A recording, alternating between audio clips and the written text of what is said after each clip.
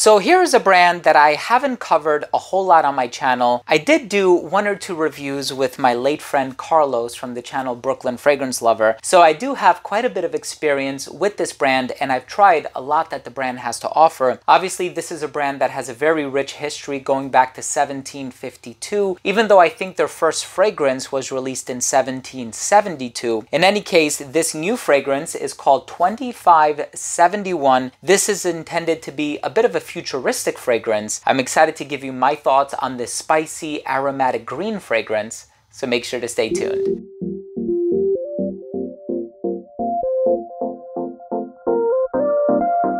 Now, before I begin today's video and I give you my thoughts on the brand new Caswell-Massey fragrance just released, this one is called 2571. I'm going to tell you all about the notes, the performance, comparisons, so on and so forth. I do want to start things off by saying that if you're a fan of fragrance-related content, please do consider supporting the channel by subscribing to it. Hit the bell icon so you could be notified whenever I do upload future videos to the channel, and of course, give this video a thumbs up if you enjoyed it, or if you took something of value from today's episode. It would really mean a lot to me, and it would greatly assist with the YouTube algorithm. So the company was founded in 1752. The name of this fragrance is actually 1752 backwards, which is 2571, and they, I think, wanted to create a fragrance that was a bit on the timeless side of things, a fragrance that would stand the test of time, and also a fragrance that was in many ways futuristic. Now, in terms of the notes that are revealed on the packaging, we have sandalwood, cardamom, bergamot, and green floral. I looked online and I saw some other notes, or accords I should say, like amber. Also saw orris. So let's see if any of those ingredients come into play. Is this going to be more on the woodsy side of things, the amber side of things, the green side of things, or the spicy side of things? And also, can I compare it to any other popular designer or niche fragrances? I'll tell you all of that, but let's go ahead and start things off with the presentation.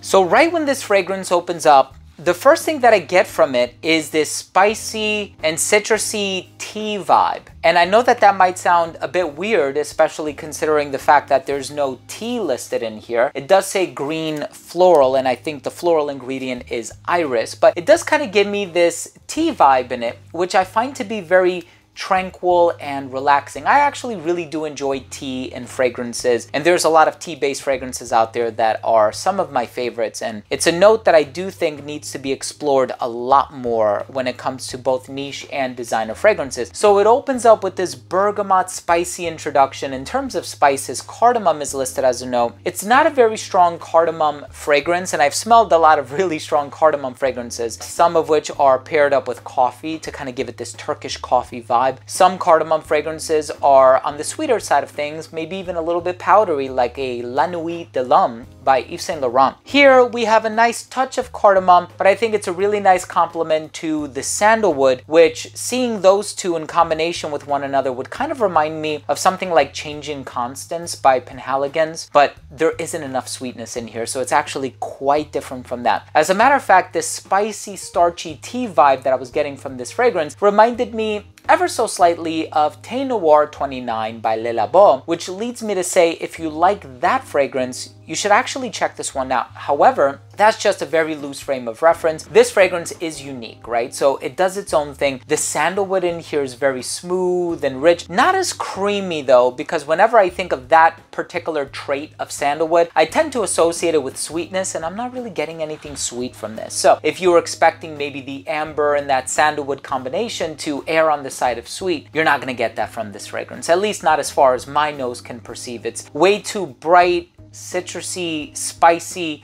and smooth in a green sort of way. And I am a bit convinced that there could be a bit of orris in here. It does kind of give off like this clean white floral vibe. I know orris or iris is often associated with, you know, a lipstick or cosmetic bag type of a smell. You're not getting that from this fragrance, but I'm still very strongly getting that tea vibe, right? And I know Thé Noir is black tea, right? So I'm not saying it smells like green tea or black tea or any other particular variety of the Camellia sinensis plant. What I am saying is that I am getting a tea vibe in general, but a lot of these other notes like the bergamot, the cardamom, the sandalwood, they all have a very fair and prominent role to play in this fragrance. If you're a fan of tea-based fragrances, you don't mind them being on the fresh and spicy side of things, this one is really, really nice. You definitely owe it to yourself to give this one a try. This is one that I'm going to be wearing a lot more in the spring and the summer because that bright citrusy and green nature makes it the perfect fragrance for as the weather starts to warm up. And we all know that we can use some warmth here on the northeast of the United States. I live in New Jersey and it's been really, really cold. We actually had a snow day today. In any case, I hope you enjoy it and I hope you have the opportunity to try this one soon. Let's go ahead and finish things off with my overall assessment. Now, first up, in terms of the uniqueness and the overall smell, certainly a unique fragrance. I thought because of that cardamom sandalwood combination that it was going to remind me of some other fragrances that I've tried, but it actually, you know, exceeded my expectations. Very nice, pleasant, smooth, spicy, green, fresh, and tranquil fragrance on account of that tea vibe that I get from it. It's actually really, really nice. Longevity on this one was about 8 hours on my skin, which is above average. In terms of the projection, it was great for the first hour of application. For the first 45 minutes, I would say it radiated beyond an arm's length. At that 1 hour mark, within an arm's length. At the 4 hour mark, an elbow's length. And right around that 8 hour mark, it became a skin scent. So this is one that you probably do want to reapply at lunchtime. In terms of the versatility, perfectly unisex, great for the hotter weather, great for casual and formal scenarios, but I think it would be better suited for somebody who's a little bit older, a little bit more experienced when dealing with niche fragrances, especially given the fact that this has the cardamom, the sandalwood, the green notes, and combination of notes that you won't typically find in a designer fragrance, especially given the recent trend designer fragrances with the sclerine molecule, the lavender, the sweetness, the clubbing vibe. You're not going to get that from this fragrance. And in terms of the presentation, I think it's actually not very futuristic. Instead, it's actually quite timeless and elegant. My final verdict on this fragrance is it is a solid, fresh, green, and spicy fragrance that gives off a tea vibe, very tranquil, calm, soothing, relaxing. I'm a fan of it, and I hope you have the opportunity to get your nose on it soon. Thank you so much for joining me today. I hope you took something of value from today's review. If you did, please do consider supporting the channel by subscribing to it, hit the bell, give this video a thumbs up. Love you guys. See you tomorrow. Bye.